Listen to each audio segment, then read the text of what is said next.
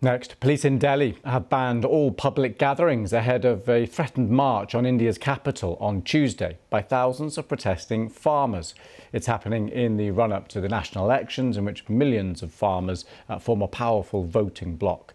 While security forces have been deployed, concrete barricades erected on the roads into Delhi from neighbouring states. Members of more than 200 farming unions are planning to converge on the capital, demanding greater protections, including guaranteed minimum crop prices agreed by Narendra Modi's government after another protest back in 2021. Let's get more now from Nitin Srivastava, BBC India correspondent in Delhi. India's capital is preparing again for a massive farmers' protest, which might start from the 13th of February. This happened only 2 years back, when hundreds and thousands of farmers had laid siege to borders in Delhi. Bordering states of Punjab, Uttar Pradesh and Haryana were sealed. Traffic was disrupted. The farmers were demanding repeal of farm laws passed by the government in 2020. Now they plan to start protesting again from the 13th of February, asking what they left back then. And the demands are same. The farmers want the government to guarantee a minimum support price for their annual yield of crops.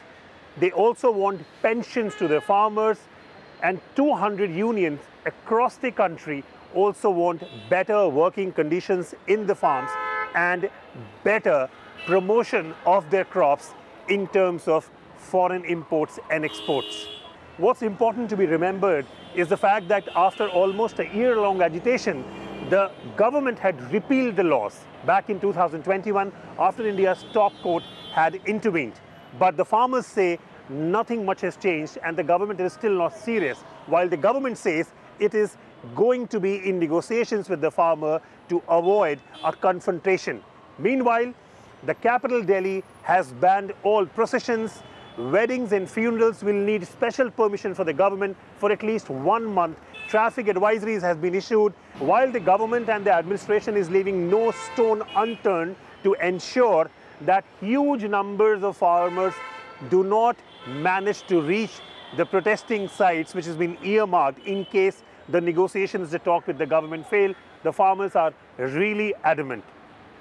Now, citizens of Delhi and the adjoining areas are really bothered as to what the next month is going to be for them like if that happens again.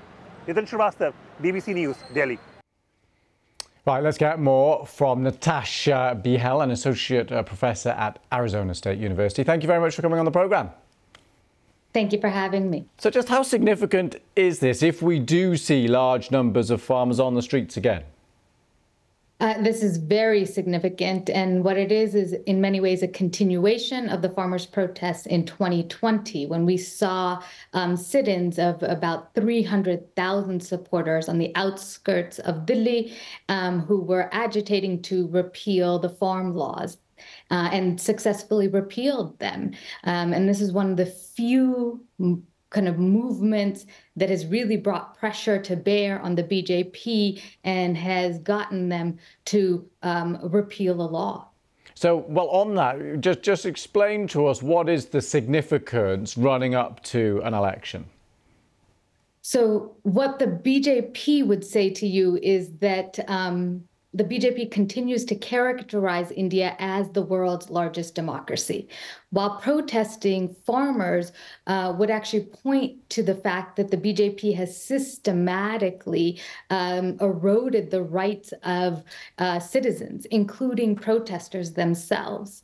And so the BJP is currently erecting with the help of militarized police forces, they're currently erecting concrete walls and barriers so that protesters cannot move into Delhi. They cannot engage in their action into Delhi. They've also shut down internet in some places in Haryana as a way to limit information flows. So these are just two ways in which you see that the BJP is demonstrating, right, this stripping down of democratic rights. Okay, well, given sorry to jump in there just there, but given that's the backdrop, what do you think the chances are that the farmers get what they want here? So the farmers, I think, are actually demonstrating how social movements can challenge, right, these illiberal moments in democracies, and how they can push back on powerful governments. They were successful once, and there's some likelihood that they will be successful in that continuation of demands of what was left unmet and undone from the previous movement.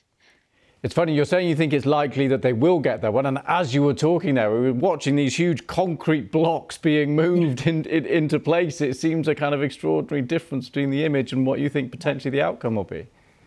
Well, I mean, we don't know, right? So what happened before? No one predicted or imagined that the farmers would be in the outskirts of Delhi for over a year. No one imagined that the laws would be repealed.